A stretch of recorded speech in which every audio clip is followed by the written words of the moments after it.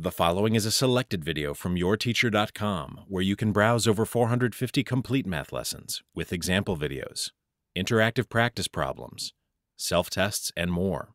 Try a complete lesson today at yourteacher.com. So let's use the point slope formula. Y minus y1 equals m times x minus x1 to write the equation of the line that passes through the point 4, -3 and has a slope of -2. Remember that our point, in this case 4, -3, represents x1, y1 in our formula.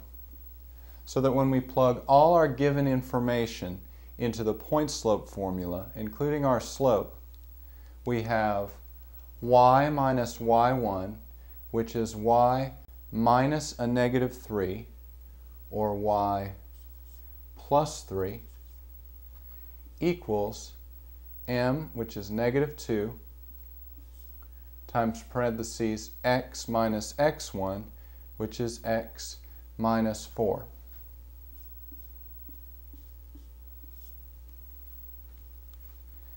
Now we need to convert this equation to standard form.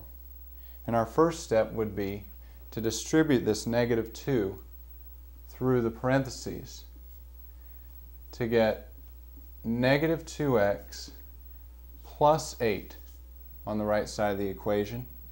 On the left, bring down your y plus 3.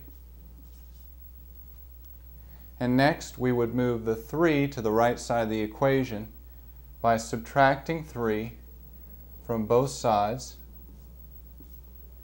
to get y equals -2x plus 5. Finally, we move our x term to the left side of the equation by adding 2x to both sides, and our answer is 2x plus y equals 5.